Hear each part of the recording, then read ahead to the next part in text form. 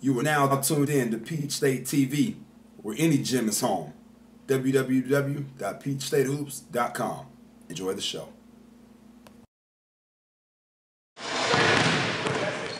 Here in this first clip, you're watching Chandler Alverson, unsigned 2011 shooting guard out of GAC. And one of the things that we've talked about in the workout on Sunday with Alverson was just her ability, obviously, to shoot the basketball and the ability to stretch the floor, create space.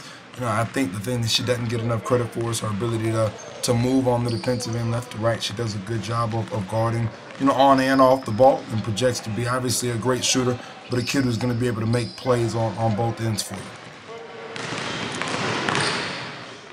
You're going to watch her in these next several clips really get rolling.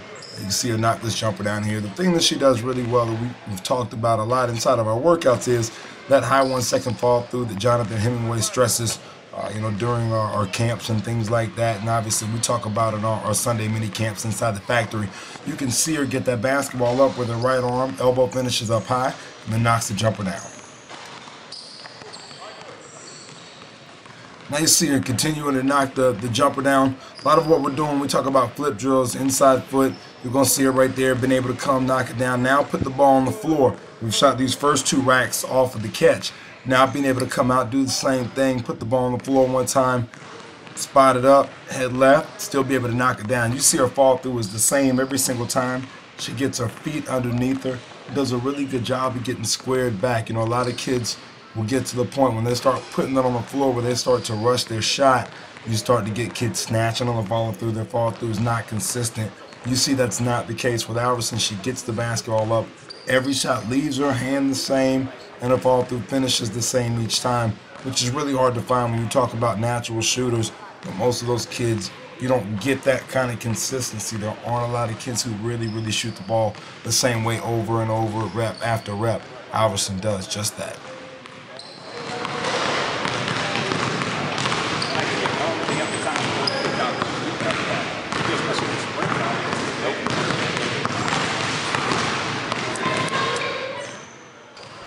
Now you're going to see her move her out to the wing. We're actually going to catch and shoot the 3. Once again, same thing, really focusing. You actually see her snap her wrist there after the miss, trying to get it back right, and she does right there. She just does a really good job, gets it in, gets it out quick. I actually watched the game a couple of weeks ago, region championship. She was playing against Buford and was able to knock down 5 3-pointers in the game. She actually had a knee injury, over a year ago now, and has recovered, and you can see she's in really good shape. Body looks good. She's been moving well, able to play, sustained minutes in big games without any kind of drop off, and you just see just the ability to really get it up and get it down offensively and get that basketball in the net quick. It makes her a tough person to guard. You start talking about other teams trying to put together defensive game plans. One of the things you're not going to be able to do is give Alverson space to let the basketball go. So as you close out, she shows that she can hit that one bounce jumper like she did a minute ago. It makes it tough for defenders to be able to figure out what they're going to do. Are they going to close out, let her get by for the one dribble pull, or are you going to let her catch it and shoot it as she is here? And if she can catch it and shoot it with her feet set and get that wrist down, it's almost automatic in terms of the basketball going in. So it makes it really tough to be able to guard her, especially if you've got a penetrator and a driver who can get her the ball in good spots.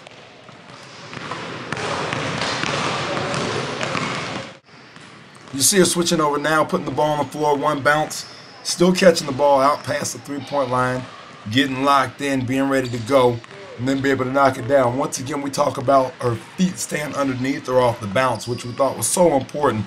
We actually talked about some other things as well that are not in the video, just some teaching tool stuff, some step backs and things like that, as she continues to learn how to create space with the jumper going to the next level.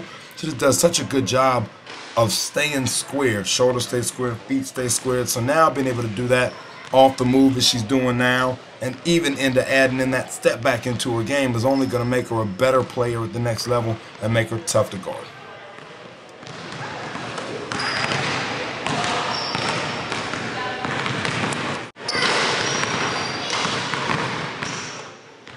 You're going to see us continue to get those one bounces in. Now she's going both ways. You're seeing her come off her strong hand.